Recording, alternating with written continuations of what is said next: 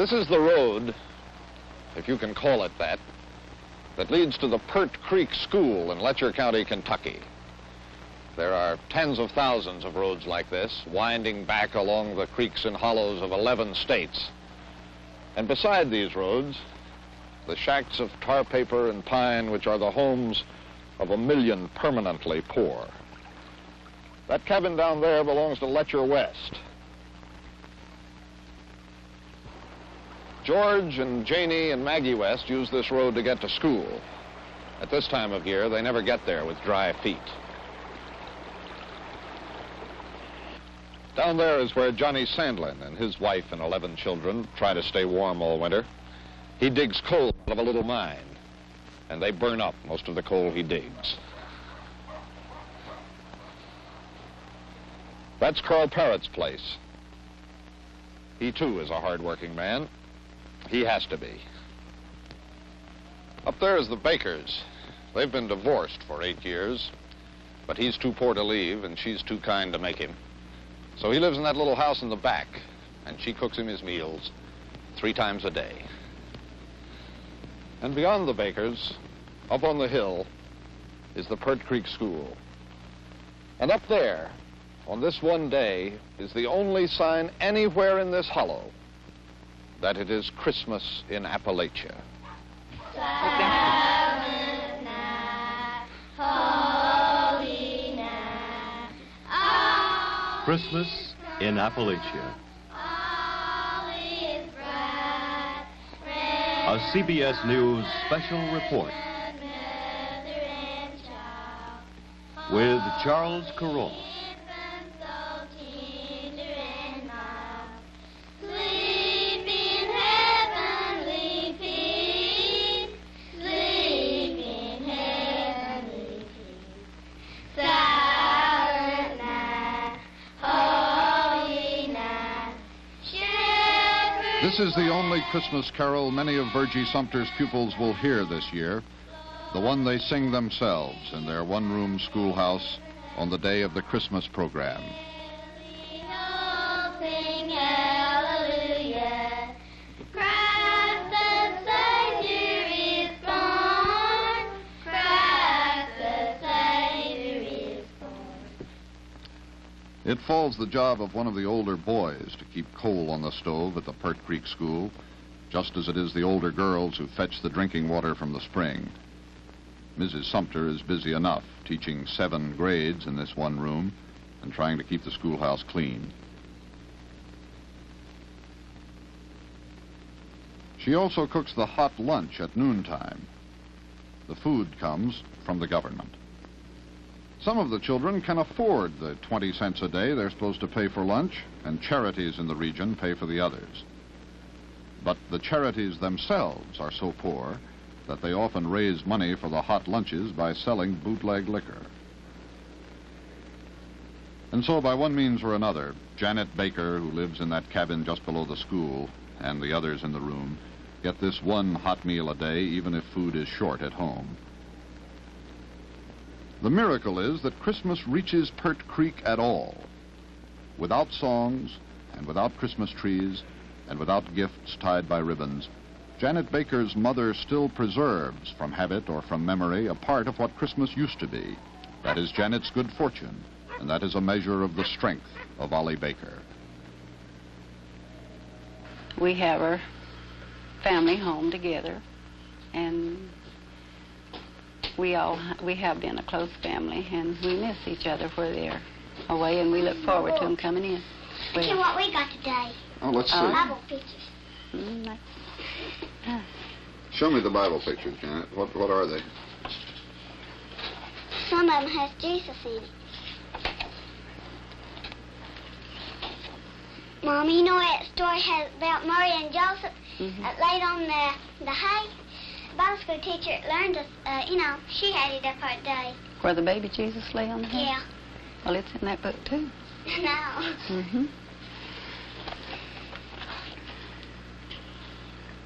Mommy, I know my spell and I brought my rheumatic.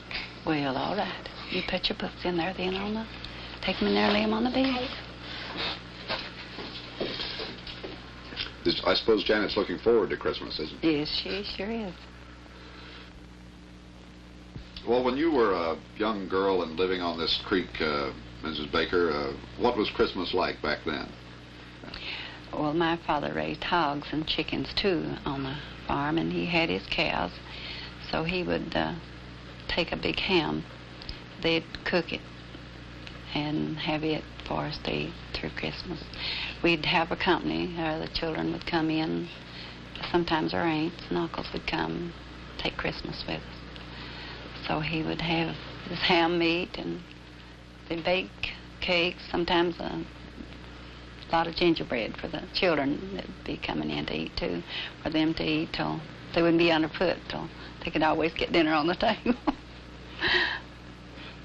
That's the way we, in our family, always read the story to the children, you know, the baby, Jesus was born in the manger. And the best part, I think, it means to me, if I'm thankful if my children are all well and can be in good health on Christmas. And then I'm thankful to the Lord for what we have. Even if we don't have so much, I'm thankful for what we do have. What the Bakers have is a son, Freddie, who is 20, and who must take daily injections of insulin in order to stay alive. What the Bakers have is a mule, a small one, bred to haul coal cars out of mines. There are now far more mules in this hollow than there are mines to work in, so Freddie uses the mule to drag timber off the hillsides. What the Bakers have is their sad way of living, divorced, separated by law, and held together by necessity. Bob Baker couldn't eat if Ollie Baker didn't feed him, and so she does. And what they eat, what Janet and Freddie eat, and what the mule eats the scraps of, comes from a government warehouse.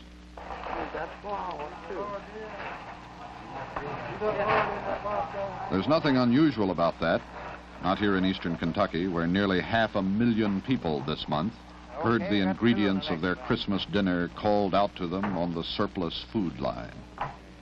1 box of cheese, 2 pounds of butter, and 2 pounds of rice. You mean to sign here? 4 pounds of beans, 2 bags of meal, and 1 bag of flour, 2 pounds of lard, 2 cans of eggs, 2 cans of beef, and 1 roll of wheat. Sign right there. This food comes from the United States of America, which has too much of it. It goes, in old feed bags, back into the hollows of the Cumberlands where there is never enough. It keeps people alive, that is all. You can't make Christmas cookies out of government commodities. See you next month. You can make biscuits to grow cold and hard on the stove. Ask Elsie Hall what he liked best about going to school last year, and he will answer you, lunch. This year, he doesn't have enough clothes to go to school. Elsie is one of 6 children. Their mother says she has enough to think about today without thinking about Christmas. Norman, who is 9, does think about Christmas, but living here with his grandmother in a house heated only by the generosity of a neighbor, Norman knows not to speak of Christmas. An older boy was killed one night by a shotgun blast. His grave is just behind the house with that of an infant sister. And just across the road is the place where Lewis Hall, the father, worked. Now, between the graveyard and the dead mine, in the one room of his shack, Lewis Hall waits out the winter. You sit here, Mr. Hall, and see your children, all but one of them unable to go to school. What kind of feelings do you have about that? I feel like they all want to be in school. But I feel sorry for the kids that they're not learning. They ain't got no learning, no education. But there ain't nothing that I can do about it. Only just move as I can move. But that's slow. I think it's better for them to be in school than it would be just stepping down the road here. Would they like to go to school? Yeah, I think my kids likes to go to school. It's just so that they can. They just, you know, it's embarrassing to them to go in the condition that they're in. I think if they had clothes and had the way like other kids, that they would learn good. But they feel embarrassed to go in front of other kids in the conditions they're in, so they wouldn't learn that. There'd just be no cause to send them the way I'd see it. Lewis Hall's house is a dark and silent place. It is commonly said in these mountains that when hard times come, love goes out the window. And the Christmas spirit, of course, cannot change those it does not reach. That is not to say that the spirit of Christmas reaches nobody in eastern Kentucky. Hiram Mitchell does love his neighbors, and it seems to him that some months he gives them more than he sells them. What you need, little lady? I want a Coke. Big one or a little one? Small one.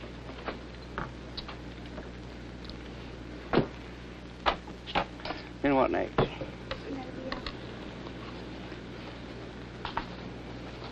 Well, now we thank you. Come back and see us. I don't think I've seen you sell anything that's worth more than a dime or 20 cents. Penny to a dime. Hardly ever get in a quarter bracket. Cigarettes every once in a while. You think you'll be able to stay in business? Well, I don't. I'll have to stay until I can get out, or a man that's got any kind of a heart in him at all, he can't sell something to eat, and people are starving. And them are coming in bagging you for it every day and telling them they've got nothing to eat. Well, you have to let them out something or another, keep them going.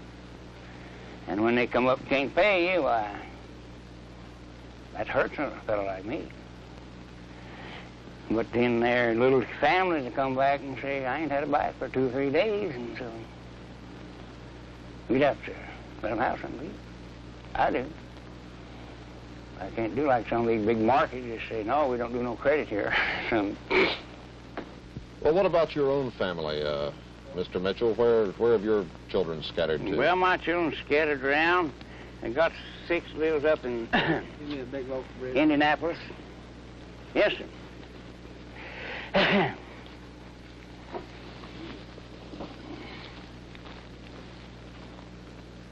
Then what else? That's it. How'd the rabbits go this morning? How many did you kill? None. How many did you shoot? How many did you miss then? Never seen one. Never seen none. Now we thank you. Come back and see us. I have 6 lives up in LaPorte, Indiana. I have 1 lives in Detroit, Michigan. 1 lives in Peoria, Illinois. 1 lives in Middletown, Ohio. All I had to leave here to hunt work when I got a girl. Mr. Mitchell, how long have you run this store? Well, I opened this store about 52. How was business then? Well, business was pretty fair here at that time. What's made the difference? Automation made the difference. At that time, why, we had a lot of little coal mines running here, all of them down these hollers with little coal mines. And these all operated by hands, and for the machine, the biggest machine we had in them was a pony to haul it out, you know, mine the coal and haul it out, you know, and dump it over. The men, they took a breast auger, you know, and they got in there and they drilled out this coal, you know, and shot it and tamped it by hand and everything. So now that's all gone. The pony's all gone. Modern machineries went in and took out. Just run these little mines out. There's no more. They can't work no more. These hand men, they can't. The price of coal has got so low that they can't mine this coal for what these machine people can do, you know. So all mines that's running now, they have jaws, and they have loading machines, and they have electric drills, and they have, it's all automation. Imagine kneeling or lying down in 3 or 4 inches of water in a black hole in a mountain and swinging a pick 10 hours a day to mine 2 tons of coal, and then shoveling it into a wheelbarrow and wheeling it all out and collecting $6 for your work, and you will know what it is like to be a truck miner. But I.B. Johnson has not been able to find even that kind of steady job for 11 months. Dismissed by his employer, deserted by his union, unneeded by his community, ignored by his country, except for $56 a month in food stamps, I.B. Johnson mines only enough coal now to keep his own family warm. And nobody pays him for that.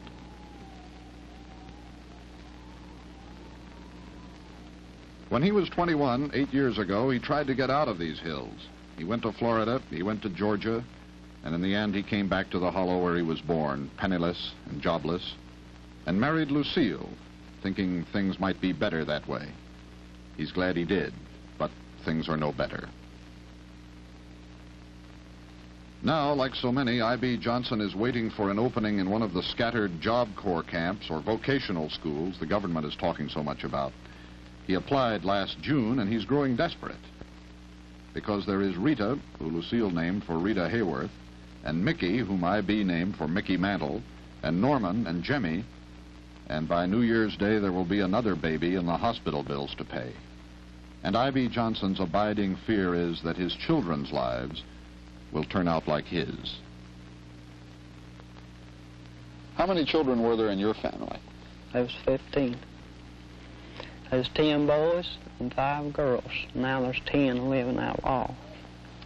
And how much education did your brothers and sisters get? Well, I went through the 4th grade, and I think that was the highest that even one ever went. The rest of them stopped along the 2nd and 3rd, along there.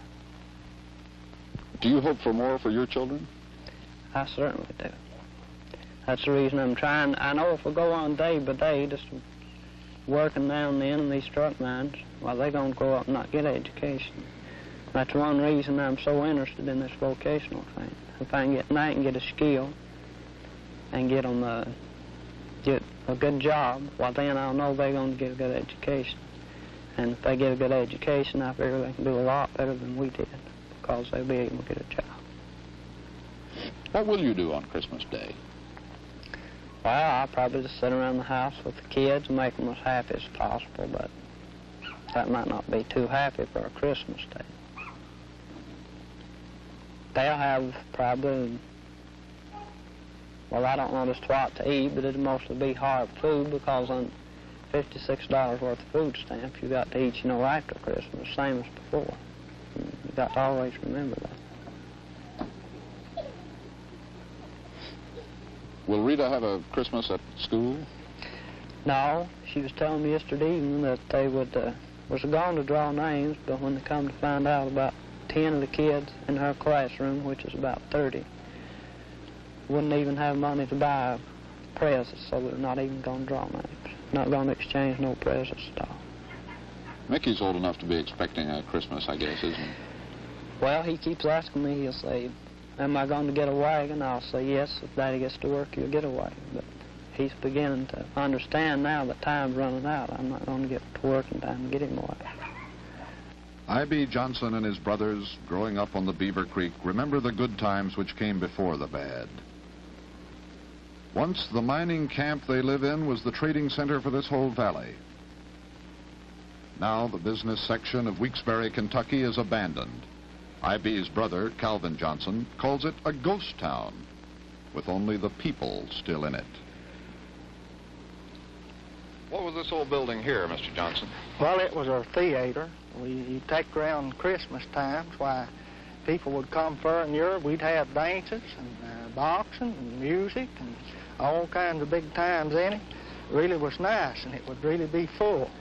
And we had somewhere to go, and people had somewhere to come to, you see. At them times, we had plenty here. And what about this building up here? What was that? Well, that was our soda fountain. We had plenty in there. We had all kinds of soft drinks. Stayed full at all time. Stayed open sometimes 12 o'clock in the night, day and night, just about service. And it was really beautiful around Christmas. It would be decorated up, the windows all decorated up, Christmas tree and lights, and it was really beautiful. And I guess this was the store here, huh? Yeah, this was the store up here. They had plenty in here, and people really coming backwards and forwards shopping and presents and so forth. You could get about anything you wanted there, and they kept about anything you wanted, and now there's not anything. Calvin Johnson lives on the Caleb Fork of Beaver Creek, just down the hill from his brother. He is nearly blind from his 14 years in the mines, and lucky to be, in a way, for it increases his Social Security benefits and puts food on his table. Goldie Johnson cooks for 7. Her 3 children, her daughter's husband, and her granddaughter of 2 1/2, besides herself and Calvin Johnson. In the yard, there are the dead outlines of a flower garden Goldie Johnson tried to keep one forgotten spring and then gave up on. She has worked hard every day of her marriage, and there is nothing conceivable that can stop her work as long as she lives. and she knows now it will have to be a life without flowers.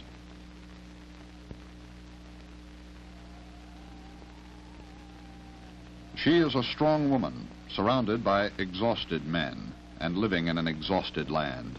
When Goldie Johnson speaks of Christmas, it is as if she lived in a country far removed from ours. Of course, she does. Well, up until 53, Christmas was the day that children look forward to.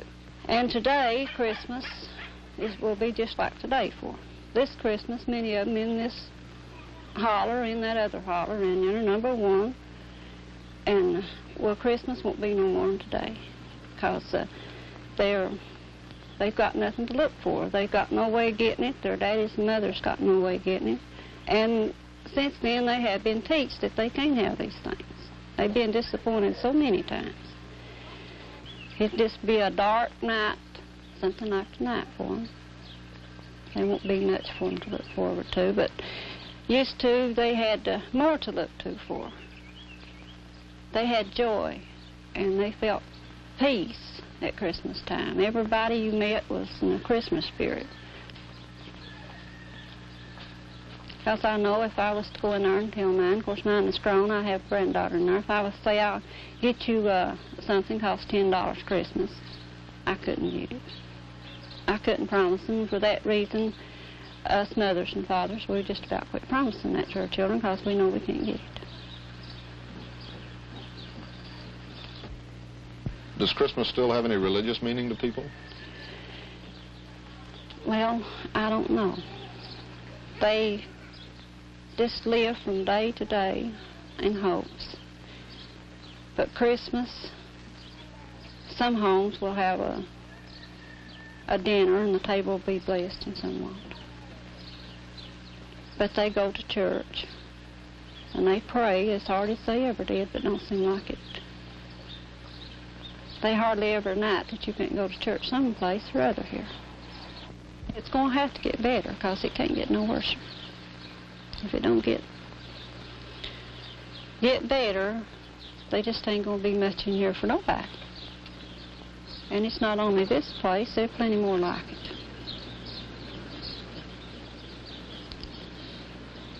And children, I hope and wish that children could have what they used to have.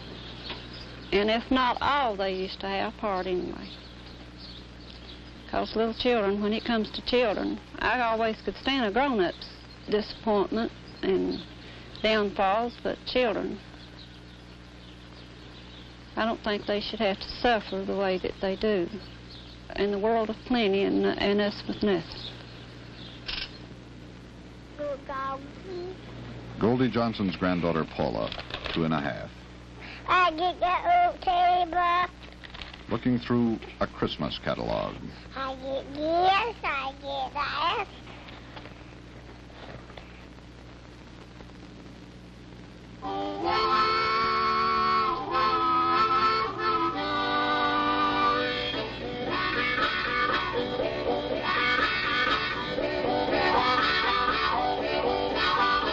The coal cars roll on through Christmas week, carrying the wealth of Appalachia away. The trains carry coal, never people. The people wait, most of them, just off the right-of-way, and back off the road, and farther back in the hollows. 1 million people wait.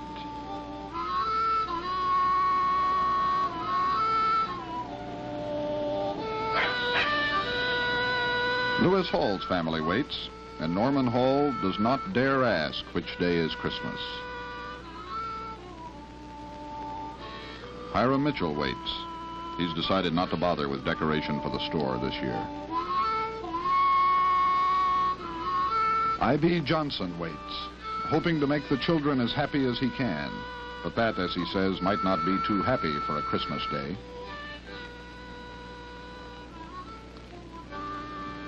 And up on the hill at the head of Pert Creek, Ollie Baker reads to her daughter from a book of ancient stories.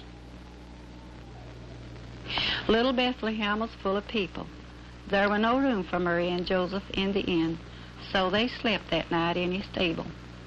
And there in the quiet dark, while the friendly animals were sleeping and the golden stars shone in the sky, God sent his son to be Mary's baby boy.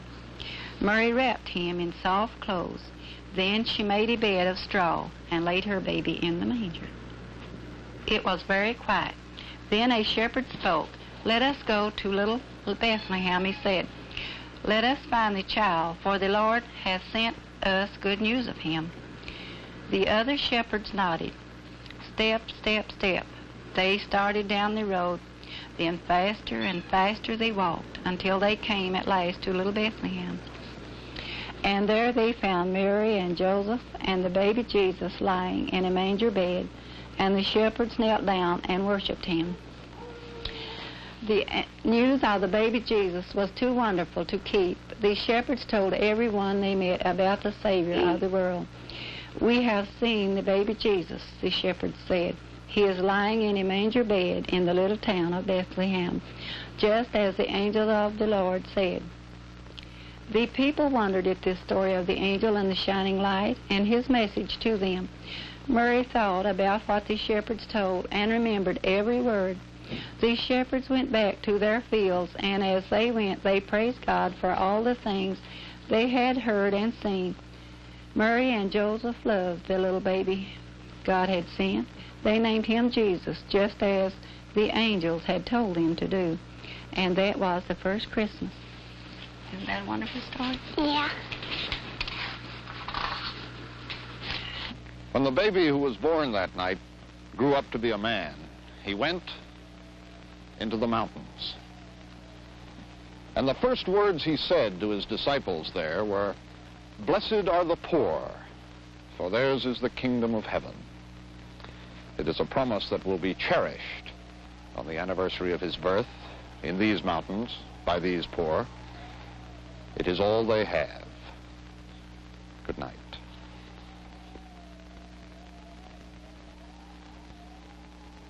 This has been a CBS News special report. Christmas in Appalachia with Charles Kuralt.